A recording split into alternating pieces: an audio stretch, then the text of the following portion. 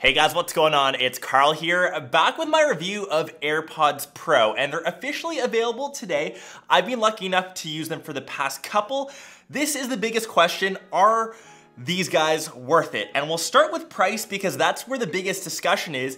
These guys come in at $250 or $329 Canadian, $399 Australian, depending on where you live. They are the priciest headphones that Apple has to offer, and they are definitely tough to decide if they're worth that money. So let's start off with the key differences between, of course, Gen 1 and Gen 2.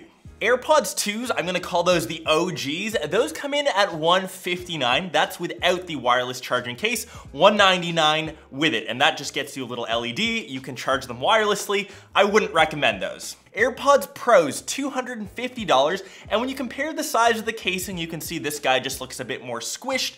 They are pretty much identical though. They do charge their AirPods respectively, which kind of leads me to my first point about my unboxing experience. They don't come with an actual charging brick. They only come with a Lightning to USB-C cable, no charging brick. So that means unless you have a MacBook with a USB-C cable, an iPhone 11 Pro, an iPad Pro, you will have to buy a separate dongle. Say you bought the shiny new iPhone 11, this dongle inside of here won't work with this cable, and that is the biggest shame. For 250 bucks, we should have got a charging brick inside. That out of the way, are they a big upgrade from the OG AirPods? And the simple answer is yes. Sound quality through all of the ranges sound better. You definitely notice way more bass on the Pros. The active noise canceling that these guys achieve for being in-ear headphones is actually quite impressive, and you need the silicone to create the seal inside your ears. Like I mentioned in my unboxing, there is a test to determine which size silicone tips that you'll choose. I was lucky enough to have the mediums. Those come pre-installed, and I do know people complain about the OG AirPods, that they don't fit properly. I am blessed, genetically superior, to have perfect size ears. These do not fall out, but I know a ton of my friends have mentioned that these things don't fit into your ears. The AirPod Pros should solve that from having the different sizing of silicone. I know they'll collect way more gunk. Just beware when you do share them.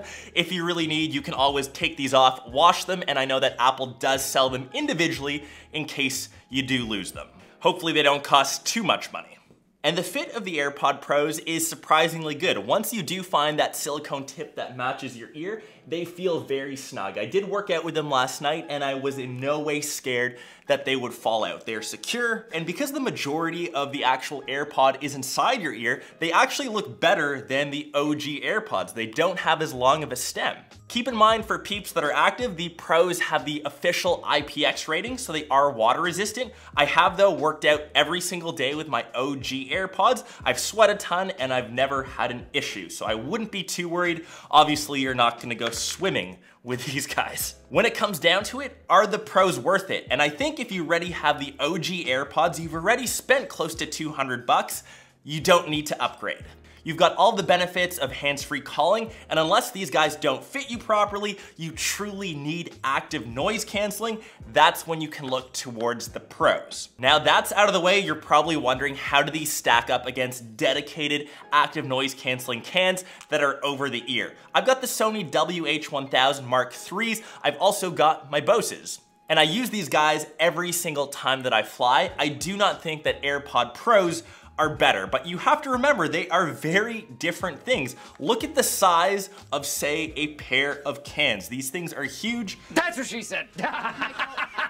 Remember that these guys are just in-ear headphones. The noise canceling on my Sony or Boses are better. Naturally, the sound quality is way better. Look at the size of the drivers compared to these dinky AirPods. They're definitely different things, and especially when you're on the plane, I pass out with these guys literally all the time. I would hate to have these in one of my ears, pass out against the wall, and to have this guy fall out. The last thing you want to do is look for AirPods on a plane 30,000 feet in the air, and you'll end up losing a pod, which kind of equates to 125 bucks. No one wants to do that. If I were to choose one, I'd probably go with the AirPods because I would wear these 90–95% of the time. As I said, I only wear these guys when I fly, and I'd use these every single day for making phone calls, going to the gym, just having them as regular headphones. They're good.